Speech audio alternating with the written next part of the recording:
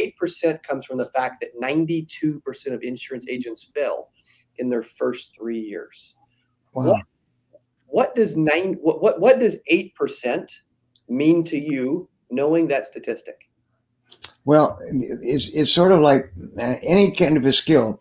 The skill of selling is like the skill of typing. It's like the skill of riding a bicycle. It's a learnable skill, and it's something that you can learn through continuous practice. And a lot of people don't understand that. And when I started off in selling and knocking on doors, and after 6 months, I was just still struggling. And there was one guy at our office, and I tell this story. His name was Pete, and I still see his face after all these years.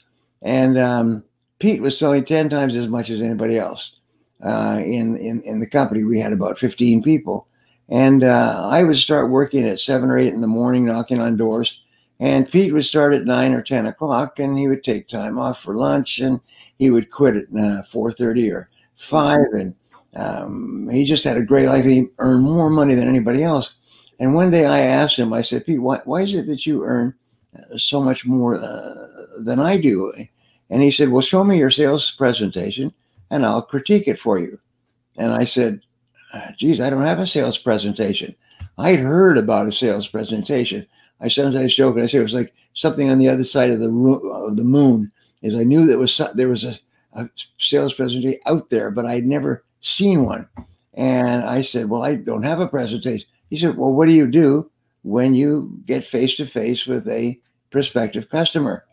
And I said, oh, well, I tell them how good our product is and how helpful it is and how much it's better than anybody else and everything.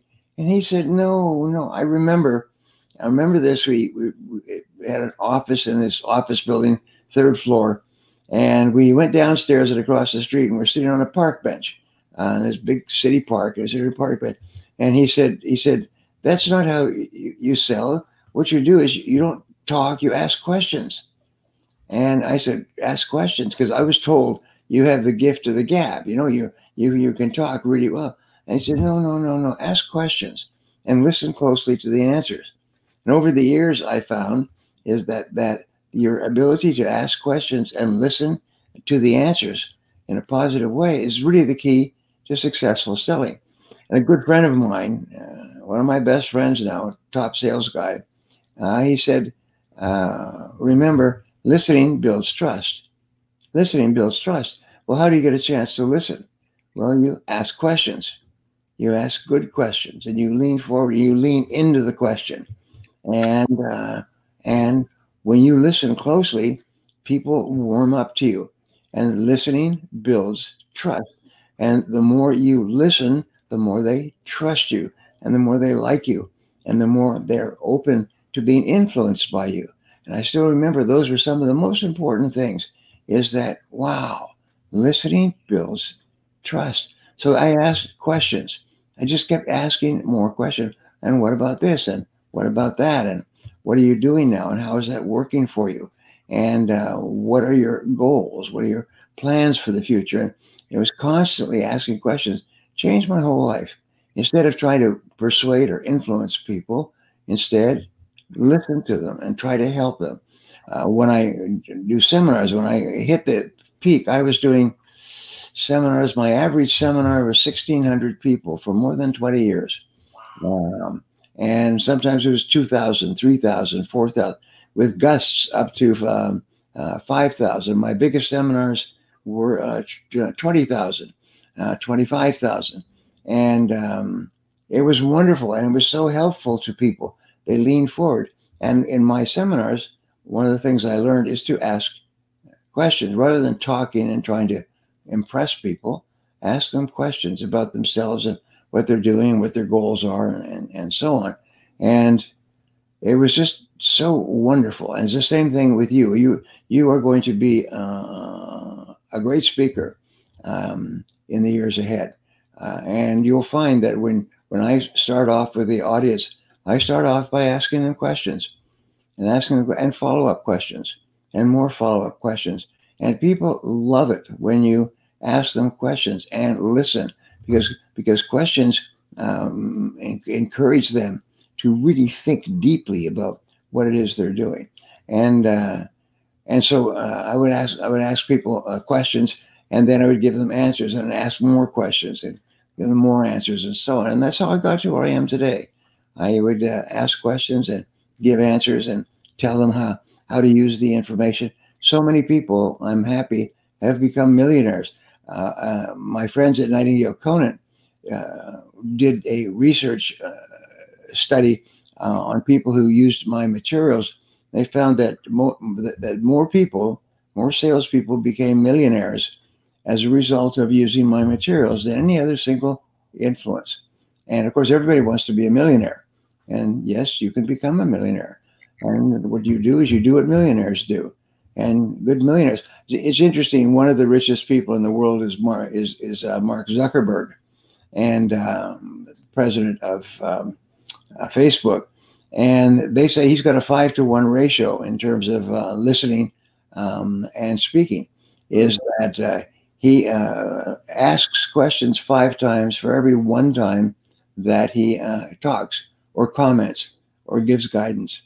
And it's just an interesting thing. It's just he just continually asks more questions and takes notes and so on. And so that's a very good thing to remember. And I see you taking notes. That's a very smart thing. The most successful people take notes all the time. And it's just what it does is it helps you to think at a deeper level, and also to review the material. I'm always astonished. I say, okay, please write this down. And people in my audiences go, you got an extra pencil, or you got an extra pen. They come to a full day seminar and they don't have a pencil, they don't have a pen, they don't have anything to write with. I just shake my head. SMH, shaking my head. Yes, I can't believe that. I can't believe that people would go to a seminar without preparation to write things down. And so that's another thing is make sure that when people come to your seminars is that they are supplied with writing materials and so on. And so I always carry a red pen and a blue pen. And my kids would ask me, Dad, do you have a pen? I say, what do you want, red or blue? Red or blue? Because I've always got 2. And one is to underline in red, and blue is to make a note. And so my kids now carry pens around. If they hear something good, they immediately write it down. Napoleon Hill had this wonderful one-liner. He said, when you think it, ink it. I thought that was really cute. When you think it, ink it. If you have an idea, when an idea goes through your mind like a comet, immediately write it down, because if you don't, you will forget it. You'll lose it. And sometimes you'll have one good idea that can change your life. And if you don't write it down, you'll think, geez, what was that idea? And then you meet somebody else who had that same idea as well. And sometimes it's just one simple idea that changes your life.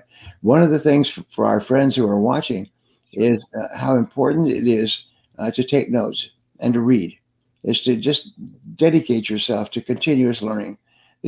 I say that there's 3 things in my life, and I talk about these 3. I call them the golden triangle of success, like a triangle.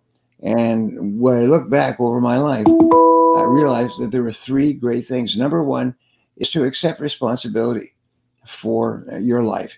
Don't complain. Don't make excuses. Don't blame other people for your problems. Always accept responsibility. Number 2 is to have goals, clear written goals and plans. And number 3 is dedicate yourself to continuous learning. Always be learning. You look behind me.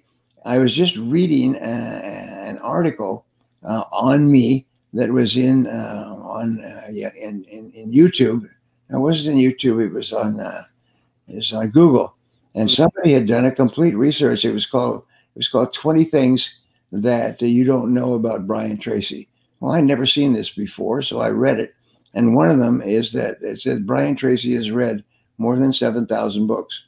And I thought, oh, and yes, that's true. I must have said it somewhere. You see these books, these are all double stacked. So there's 2 books in every shelf from the top to the bottom. All you can see is the middle, but the bottom, the top. And this is just in my office. and it goes all the way around, but it's also outside. It's in other rooms. It's up downstairs. It's, my whole house is just full of books. And I may not have read them all, but I continue to buy and read books. And then sometimes you just come across one idea and you say, geez, that's a good idea. Geez, it's a good idea. And then you have an opportunity. Here's something really interesting. I found that, and I studied metaphysics in my 20s. I came across a Russian school of metaphysics. And what they taught was that you never learn a subject without having very soon an opportunity to learn or to use that new material. Yes. As you learn the material, and very soon you get a chance to use it. And I thought, well, that's interesting. And for the rest of my life, I realized you read an article on something, you find it in a book or a magazine, and very soon afterwards, you have an opportunity to use that material to improve your life or the life of someone else. And so therefore, you must dedicate yourself to lifelong learning. For the rest, you're just always learning. Hey, if you enjoyed this, I got another one you're going to love. It's right there. Click on it. See you in there. Thank you so much. I want to thank Cody and Lauren for putting this on. Give those guys a big hand for doing this. Amazing event, okay? Amazing. Really, you guys, awesome. Like, when he called and said, hey, would you do this deal? The fact that they're willing to